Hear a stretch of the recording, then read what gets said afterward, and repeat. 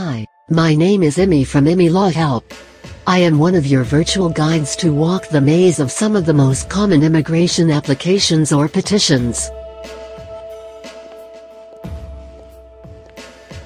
ImmiLawHelp is a virtual legal assistant which will guide how to fill some of your immigration petitions for certain visas.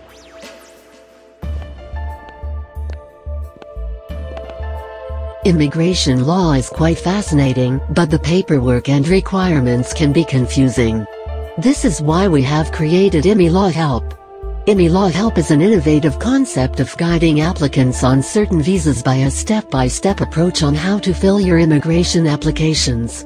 ImmiLawHelp is no way a substitute to the work of a good lawyer. However, since ImmiLawHelp has been designed by the Shapiro Law Group, the knowledge of the lawyers and the know-how of an experienced paralegal team have been placed in the guides. Therefore, you can rest assured that you are getting the right guidance to navigate the immigration maze.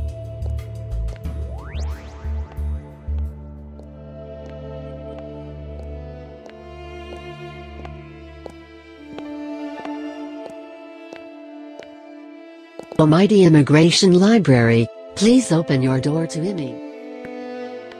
Let us start.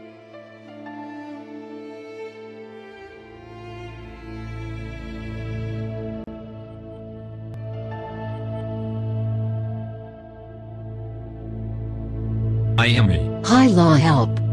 As Immi has mentioned, we are going to guide you through the U.S. immigration maze. Yes indeed.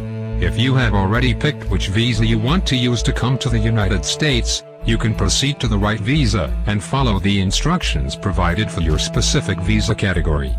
On the other hand, if you are not sure which visa to pick, follow me. Yes folks, now we are going to check for your options to legally come to the United States.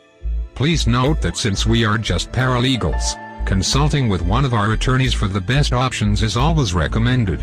If you would like to contact one of the attorneys at Shapiro Law Group, please call 510-742-5887 or send an email to info@peerallylaw.com. However, here we are going to cover some of the most common visas available to get into the United States.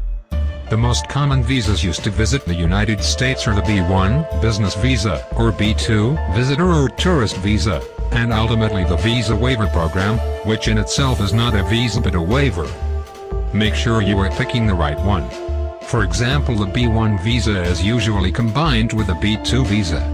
However, if you get only B1 visa, you have to stick to business, and B2 you have to stick to tourism. Note that the visa waiver program is not really a visa and can cause issues if you are planning to change status. This is discussed in detail in our instruction videos, or if you consult with one of our attorneys. Almost 1.2 million of foreign students study in the United States. That also means that it is a common method of coming to the United States. The most common student visas out there are, number 1.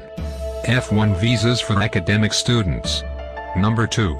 M visas for vocational students. Number 3. J1 student exchange visa, and also a working visa. We will guide you in our coming instructional ImmiLawHelp videos on each of them. Working in the United States is the most sought-after option, and there are many ways to do that.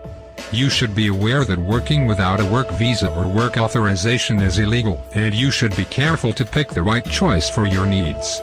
Again, a consultation with our attorneys will be of benefit to you, especially in the area of attaining a work visa. H1. B visas, for specialty occupations. L1. Visas, for intra-transferee employees. O visas, for people of extraordinary abilities. P visas, for athletes and performers. R visas, for religious workers. H1. B visas, for specialty occupations. L1. Visas, for intra-transferee employees. O visas, for people of extraordinary abilities. P visas, for athletes and performers. R visas, for religious workers. Each of the work visas mentioned are distinct. There are many other visas, but we are covering only the main ones in this video.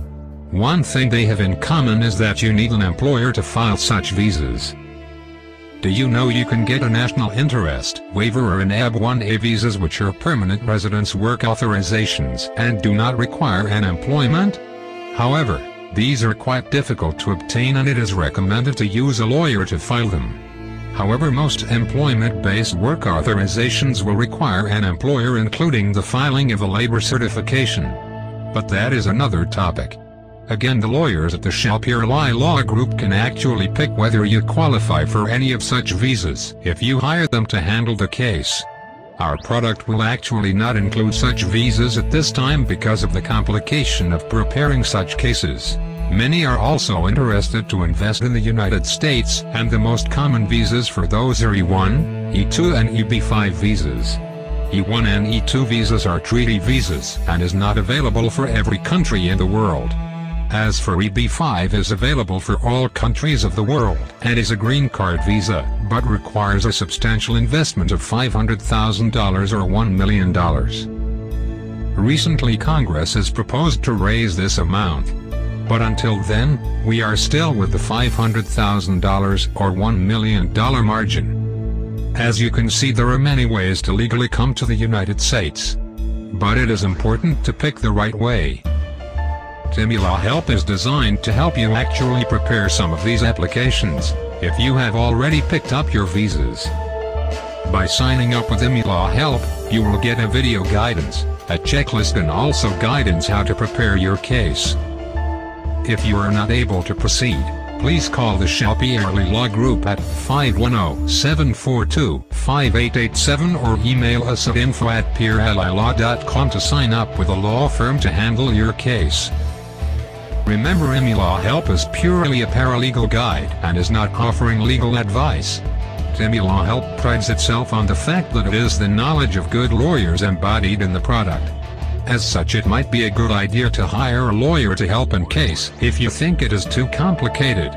Also remember that the right help can actually help you, but the wrong help will hurt you. Now choose your product accordingly. We thank you for choosing ImmiLawHelp to help you in your immigration paralegal process.